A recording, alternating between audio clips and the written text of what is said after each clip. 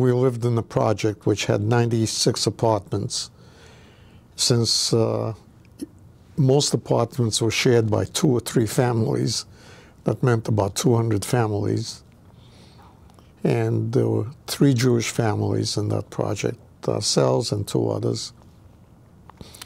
That was a period of extreme anti-Semitic propaganda. I mean, where anti-Semitism was a crime, and it was really punished. It was not just on the books.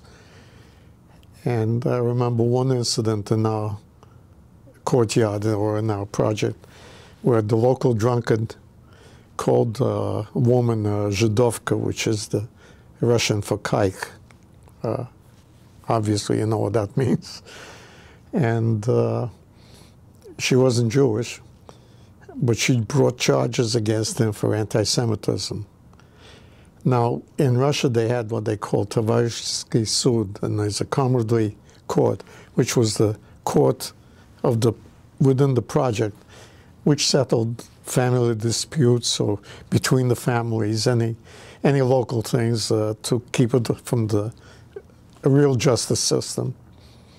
So there was a trial, and he was found guilty, and the judge, who was one of the local residents, fined him 5 rubles. And he was very incensed about it, and he called the judge a kike lover, a Jew lover.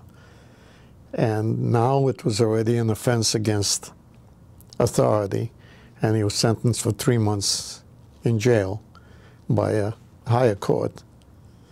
And most of the people in the house, I don't know whether it was because they got rid of the local drunk or whether it was, but